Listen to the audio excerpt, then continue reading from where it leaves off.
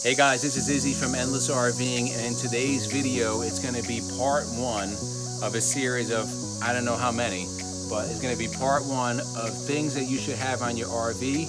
This is going to be what you see behind me, the 12 things I think are most important to have on your RV. So you're not going to want to miss it. Stay tuned. We're going away. Get your bag, check the tag. Decision is made. Lock your door, need no more. It's already paid. Cancel your mail for a while. It's a journey for life, and I'm going. So guys, bear with me. My memory's bad. I have a piece of paper so I can read everything. I don't want you guys to miss anything. So these are 12 things that are absolutely essential if you own an RV. You don't have to keep them all on board, although most of them you will. But if you're owning an RV, especially you newbies out there, the dealership's not going to tell you about this. They're going to give you your 1 hour, 3 hour orientation, and then you're on your way swimming with the big fishes. So if you keep these things on board, you will be using them all the time, and you will definitely benefit from having them. So come follow me. First thing everybody should have if you own an RV, two-way radios. Why do we use two-way radios? Myself and MJ, we got these day one when we first got our travel trailer, now almost 2 years ago. These are made by Arc Shell. They're pretty cheap on Amazon. I don't remember how much they were. They don't have a long range. It might be 2 miles, but what we use these for is two reasons. A, when we're breaking up and or we're either arriving at camp and leaving at camp, we're using these. One person's driving, the other person's eyes. You see behind me, this is a 37-foot Class A. It weighs over 24,000 pounds. You have limited vision when you're driving this thing, meaning I can see behind me limited with the camera. I can see a good amount in front of me. Driver's side, I can see. Passenger side, huge blind spot, but what's even more important, up top, I can't see anything. So that means branches, anything that's low-lying, I can't see it. So I rely 100% on MJ's eyes to be looking up, down, and to the sides around me. And when she's 37 feet back, there's no way, yelling is not gonna work. So with these radios, she's able to communicate with me where to go when we're pulling out of our tight spot here, or when we're backing into a campground. These things are worth every cent. Please, please, please invest in some two-way radios. They don't have to be these, but just something that you can be able to communicate for your own safety and to keep your rig in good shape. Keeps the fighting to a minimum, too. Yes, keeps the fighting to a minimum. Second thing you should definitely invest in. This thing I think cost me $5. It's not a fancy one. I think $5 or $7 at Harbor Freight. It's a tire gauge. Pressure monitor, pressure gauge. This one goes up to 107.5 pounds. I set my tires to 100 pounds cold. It is very, very, very, very, very, very important that you have the proper tire pressure in your tires. That is not only with a Class A, that's especially important in the towables and your travel trailers and your fifth wheels. A lot of times those are cheaper tires. I have commercial grade tires on here. These are made for, you know, heavy loads. Some of those other ones are not. Tire pressure is extremely important. If you're underinflated, it's gonna cause heat buildup. You're gonna really increase your chance for a blowout. So before any trip, I'm checking the tire pressure. MJ could attest to this. It's been good so far, but I check it, it's gotta be at 100 pounds. If not, I'm gonna show you what the next thing I have right here. Now, obviously, a lot of people can't carry this on board. I don't carry this on board. This is just a Husky 8-gallon air compressor. The reason I have this one is because it goes up to 150 PSI. This gives me plenty of juice for what I need to fill up these big 22.5-inch tires. This is not the one you have to get. It's all going to be dependent on what your needs are, but it's kind of hard going to a gas station and pulling in. If you're in a towable, you could be upwards of 50 feet between truck and fifth wheel. So keep one, have it at home. Please check before you leave and keep on that pressure, the tire pressure. Keep monitoring that. Now, guys, just keep in mind, this is just a list of 12. There's way more things you should have on board. And this is just my opinion, what's really important to keep on board. So there's more stuff that you should have, but we're going to continue going. Third thing on the list, we're going to come over here actually. These tire covers, solar tire covers. For us, we have Michelin's 22.5-inch tires. The biggest detriment to tires, especially on Class A's, they're not going to break down because of usage and mileage, because these things can go 60,000 miles. Why they're going to break down is because of the UV out there and from just dry rot. So putting these on, I think this was 30 bucks for 4 of them. It keeps them protected from the sun when I'm not using it. When we go to camp, I put them on. You can think I'm a freak, I don't care, because these tires are 600 a pop, and there's 6 tires on here. If you're going with a tag axle, you got 8 tires. So if I can get 7 or 8 years out of these, people can laugh at me. That's number 3. Okay, number 4, and I see this at campgrounds, people not using these things. Guys, I have a surge protector built in to our Newmar. There's a surge protector built in there. I don't care. I'm putting an external surge protector. This one is by Progressive Industries. It's an EMS surge protector, 50 amp. They also make 30 amp ones. It's going to depend on what your needs are. You want the EMS because it's not only going to protect from your surges, your open grounds, your open neutral, it's going to protect you from low voltage, which can damage, especially if you have residential equipment on there, residential appliances, it could damage that. These things aren't cheap. This was a little over $300, but I tell you, it is way cheaper than destroying the electrical system in your rig. You do that, you're going to be in for a world of hurt. So how these things work, simply this goes plugged into your pedestal at the camp. You then plug in your rig's power here. It's going to run through a diagnostic. If there's any problems, it's going to cut the power off to your rig before it's going to get into your rig. It has already helped us when we were down in Virginia Beach. There was an open neutral on our pedestal, and it kept cutting off, and I didn't know why. The breaker was tripping on the pedestal. I went and I read it, open neutral. Lord and behold, about 2 hours later, a fuse blew out in the campground. We didn't have power for a couple hours. I had to kick the generator on, but I don't know what would have happened if there was some kind of surge. You know, you don't want to be burning stuff. These things are expensive, and they're even more expensive to repair. So invest in that. That is essential. It doesn't have to be that one, but invest in some kind of surge protector. Number 5, water hose. So this is a 25-foot. This is a drinking water hose. It's drinking. It's made by Camco. The reason why it's a drinking one, you won't get that nasty water hose taste like a garden hose. This is made specifically for fresh water. Only use this for fresh water. Don't swap it out when you're cleaning out your black tank. That's not sanitary. But definitely get one of these. It doesn't have to be a 25-footer. I know a lot of places when you buy a new one, they'll give you a little 10-footer. That's probably not going to be enough. 25 seems to be enough for us. You can use that 10-footer as an extension, as an emergency if you need it. Also, water filter. I've said this in other videos. We don't drink the water that's coming from the campgrounds. I don't know what's in that water, but we still run it through a water filter. You know, we still bathe. We still use that water. If we need to cook and boil something, we use it. So this, I believe, is good for 400 gallons. You get 2 of these for 20 bucks. They sell them at Walmart. They sell them on Amazon. It's worth the cash. I go through 1 or 2 a season. Let's go to number 6. Guys, I don't know if you're familiar.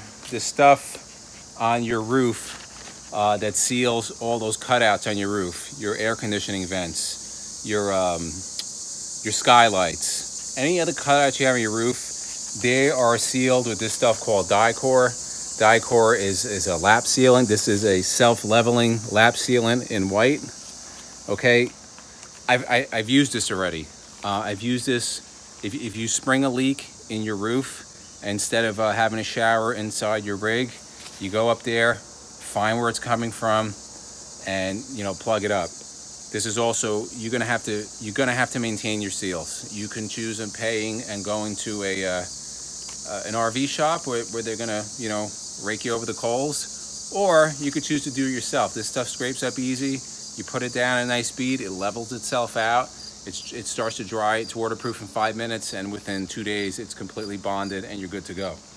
On that same note, I also keep a Turnabond tape. This is for an emergency. If I spring some emergency leak, you can see it right here. You slap this stuff on, and it's going to give you a watertight seal instantly. Haven't used it yet. I keep up with my my seals, but for some reason a branch comes down, breaks off, rips my roof. I can slap this on until I'm able to repair. All right, next, fuses. We've already used these. Most of the stuff on here that I'm showing you, except that Turnabond tape, we've used it. So, fuses. All your RVs, your towables, your fifth wheels, they're gonna have some kind of fuse box. Find the fuses that you use. You can get these on Amazon. Get a variety of fuses that you can see here. I have from 2 amps up to 40 amps along with the tool. I keep this on board. We've already used it. Something wasn't working. Went to the fuse panel. Sure enough, fuse was blown. So instead of not being able to use that circuit, I go underneath, get my fuse, pop it in, and we're done in less than a minute. We're back on the road. We're rolling. Invest in it. Number 8. Good old level. It's been around forever. Babe, how many times do we use this thing?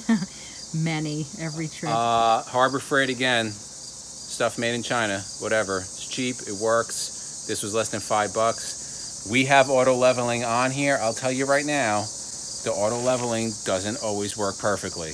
There's been times where I auto level and then I have to self-adjust it a little bit, manually adjust it. So get a level. There's a million different types. It doesn't have to be RV specific. If you want to spend the money on it, go right ahead, but get a level, because leveling your coach is very important.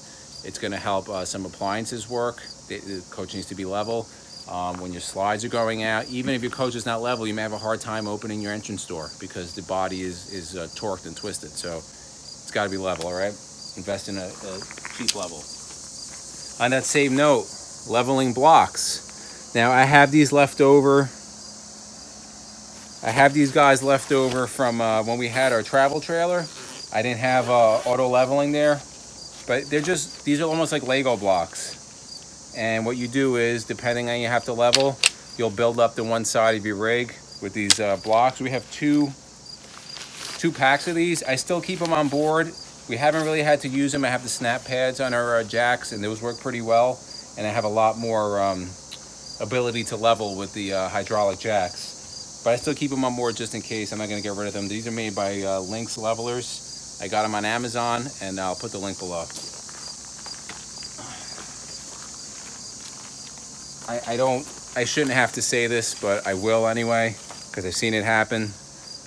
Tire chocks, these should go in automatically. Once you're leveled, emergency brake on. If you have a towable, chock your tires. If you have a, if you have a Class A, if you have a towable, fifth wheel or travel trailer, you got to chock. And don't ask me how I don't know, because we had a trailer which I forgot to chock and it fell over, and we had to get the campground. They had one of those bulldozers that had to come and lift it up. So there was no damage in that, but I forgot to chock the one wheel and it happened. So I chock every time now. These are cheap. These are on Amazon also. These are a couple of bucks each. If you're camping, more than likely you're going to be in an area that doesn't have a lot of light or is low light conditions. So we have dogs. When we go out in the morning or at night, when they got to go out, they got to go out. I got a headlamp. I've had this thing forever. I used to use it when I ran early in the morning. At night, I still use it for that. And then just a little flashlight that we picked up from Cabela. It doesn't have to be anything fancy, just some kind of light from when you're in low light conditions. You don't want to be tripping over branches and everything else. Keep some on board, in addition to batteries for them also. Okay, number 10 is going to be, so when you buy an RV, they're going to give you a little starter pack. Most of the stuff in there is crap. The only thing I had use for was the short hose that they gave you. I use that as an extension. The sewer hose they gave you is crap. It's going to break on you and you're going to have poop everywhere. So We invested in, and we've had this now for at least one season. It's called Rhino, the Rhino sewer. You see it's starting to get a little wear here. I'm gonna have to get a new one. But this is extendable. You gotta take the tops off. There's some air in there, but this extends out, I believe, to 20 feet. It's a little more heavy duty. The last thing you wanna do is have a poop sundae spraying on you when you empty your black tank. In addition, there is actually goes over here. You would take that cap off, you put this on the end, and that goes right into your sewer outlet at your campground, okay? And it's clear so you can see what's coming out. We always love doing that. Jason loves that. He loves seeing what comes out. It's fun to watch. But what it is important is that you want to see if you're flushing out your black tank that, you know, clear liquid's coming out. Now you know you're cleaned up and you're good to go. Links will be below for that also. All right, pretty important and pretty cheap, and this stuff I love. Okay, damp rid. I think anybody who knows anything about RVs will tell you what is going to destroy your RV is moisture. That's going to be either coming from the roof because you didn't maintain it, and that's where most of your leaks are going to come from. Or if you're in humid environments or you're in the summer, as you know, humidity is going to build up. It's going to cause mold. It's going to cause different issues. This stuff is called damp rid. In this rig, we have 3 of them. One in the bedroom, one in the bedroom, one in the kitchen portion, and then I put another one in the bathroom. Excuse me. What this does, it captures the moisture from the air. It comes folded up like this. You take it out, you unfold it, you hang it. They also have ones that come in buckets. I like this one for the following reason. When you hang it and the water, it collects the water and accumulates, it comes down here. You see that? This is probably, what, a week and a half that we put this in? And mind you, we were last weekend, we were in there and we're running the air conditioning and it pulls out a lot of moisture of the air. So, and we don't live in a super humid environment, but that's how much water is collected out of the air. So I like to keep the humidity in there 47%. This helps do it. These are about $10 for a pack of 3, and they'll last you about a month. Once this fills up, get rid of it, put some new ones in. You don't have to do it in the winter if you're cold, but in the summer you should do it. And last but not least, guys, you don't have to do it, but listen, you're playing Russian roulette. When you go to these campgrounds, you don't know how well they're maintaining the electrical boxes in there as well. You don't know what the pressure is coming out of those hoses, the spigots. Is that how you say it? Spigots. You don't know how much pressure is coming out of there. These lines in here, they're PEX lines. I think they can take up to 100 psi, but I don't even risk it. I got a pressure regulator. I think this was like $40 on Amazon. I have it set to 45 pounds. So no matter where I go, if it's 100 pounds or it's 50 pounds, this is set at 45 pounds. And for me, 45 pounds is enough. We have ample pressure in the shower, enough pressure in all the faucets, toilet, it all works. And I have peace of mind that I'm safe. We have 45 pounds. Yeah, one more thing before I go, I'm going to tell you, and this is not on the list, this is just something I want to tell you. When you leave your rig and you're going out for a little bit, and this has happened to people, what I do and what I would advise newbies to do, you may not think of it, go to your main water, the water source, shut it off. And the reason I tell you that is that if you spring a leak and that water source is on, when you come back, you're going to have a swimming pool in your rig, and you know, it's all she wrote from there. So shut that off. If some reason you spring a leak, you're going to only leak out what's pressurized in the system. You're not going to have a continuous source of water just pouring into your rig. Other thing I do is for those who have propane, I shut the propane off. If I'm not in the coach, propane is off and water is off. So guys, I don't know how long that video was. This is, like I said, this is only the top 12 things I could think of. There's a lot of other things that you should be keeping on the rig, but I can go on for 2 hours. I'm going to try to cut this up into several different videos. I hope this was helpful to newbies out there. I see a lot of questions on the forums. I go on those forums. I'm active on there. A lot of questions. The dealerships are not going to help you. They're not going to answer your questions. I'm here to answer your questions, to help you guys out, to help you save money, and help you have an enjoyable camping and RVing experience, because that's what it's all about. These things are expensive. and you don't want to have a headache when you're going out. So if you like the video that you just saw, please, please, please subscribe below. Subscribe. Hit the notification bell and subscribe. Thumbs up, like the video.